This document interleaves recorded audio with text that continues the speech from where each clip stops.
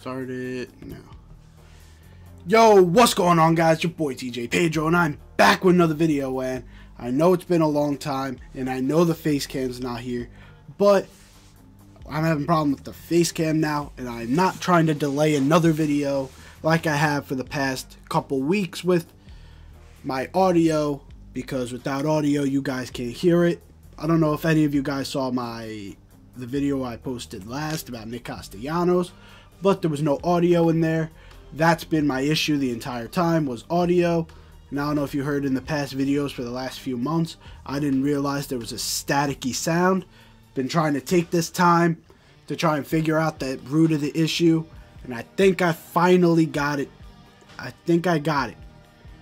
So we're back to posting.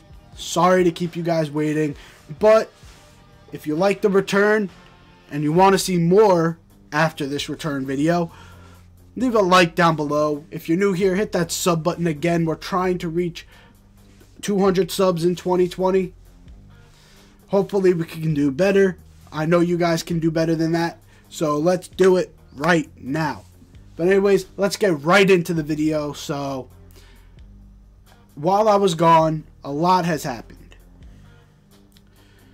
The Astros are on their apology tour right now, and they're not doing a good job. Jim Crane looks like an asshole. Carlos Correa looks like Altuve's dick sucker. And Josh Reddick just looks like a flat-out dick. Sorry to say it, but it's true. They look like dicks. And players are starting to speak out about how disrespected they feel and the disrespect they have for the Houston Astros, Mike Trout, Cody Bellinger, and even LeBron James went and put Rob Manfred on blast.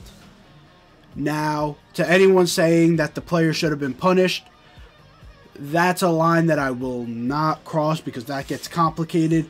But long story short, the union cannot let the punishment happen without a fight. So I guess in Manfred's mind, he just didn't want to deal with the best union in sports.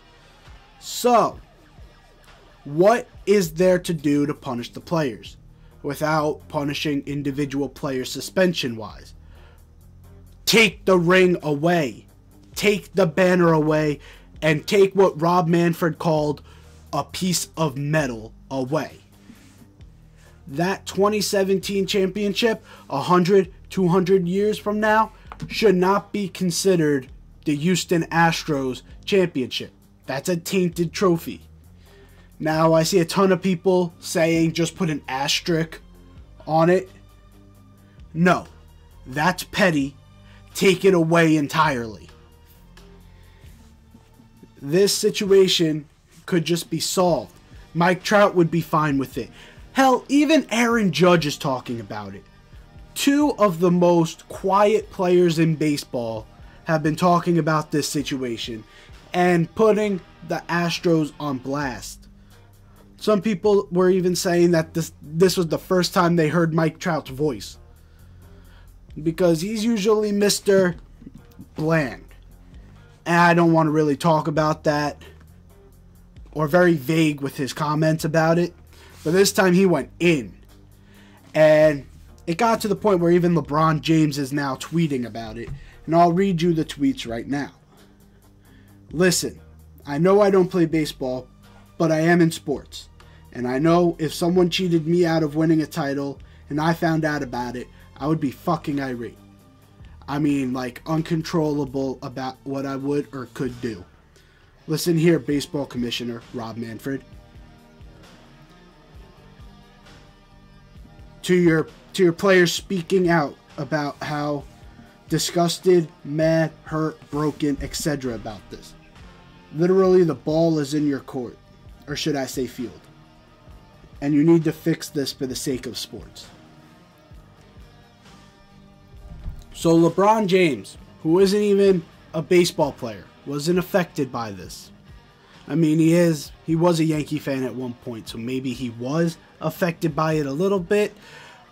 But I'll leave that alone. Anyways, I think if there is a way to fix it for the sake of sports, like LeBron James said, it's just to take away that championship. And people are going to say, oh, what about the Red Sox championship? And you know what? Even though I'm a Yankee fan, what they did was way less, if the reports are true, than what the Astros did. What's it called? The Red Sox, what they did is they decoded signs after the game and were able to relay them in game only when there was a runner on second base. They used technology. Basically, they replayed the game after it was all said and done, looked at the signs and saw what was thrown. When you got a runner on second base, they can relay it somehow, and that's how they got runs, and that's how they got their signs across. To me, that's more on the side of gamesmanship than banging a trash can to give the player at the plate a sign, so that any player can get a sign no matter what. So yes, I think it would be okay if the Astros championship gets taken away and the Red Sox doesn't.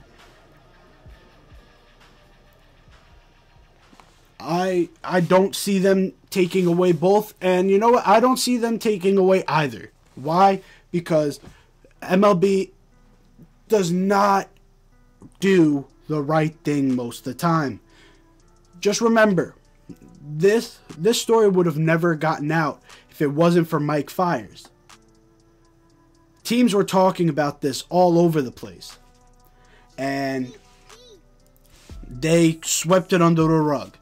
And Astros fans, if you guys are saying the MLB is using you guys as a scapegoat, they didn't want to do this. You guys were the darling child of baseball, the low market team who was actually good. Like, they need a team like you to stay relevant in those markets, making the Oaklands of the world, the Kansas Cities of the world, the Midwest teams, those teams that aren't high market. You guys were like the darling child for those teams, saying we have a chance. Houston is a big city, but doesn't have the biggest market like New York or LA. You guys were proving that even your market can be a great team. But now we know that you guys were cheating. They did not want to do this. They had years that they could have done it if they really wanted to. They didn't. Until Mike Fiers, a player on that team, came out. Kind of forced their hand and they had to do something.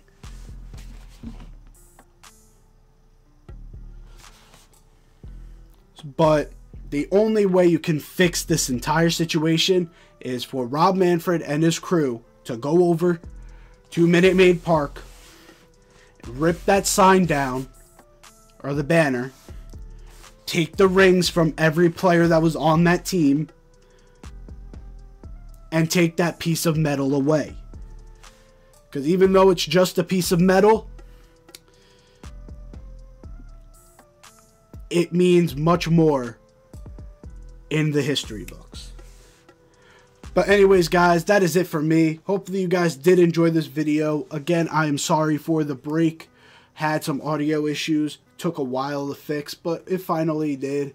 So if you want more, leave a like down below. If you're new here, hit that sub button. Again, like I said at the start of the video, we're trying to hit 200 subs in 2020. Let's make it sooner rather than later so we could go after our next goal. And as always, I'm out of here. Peace!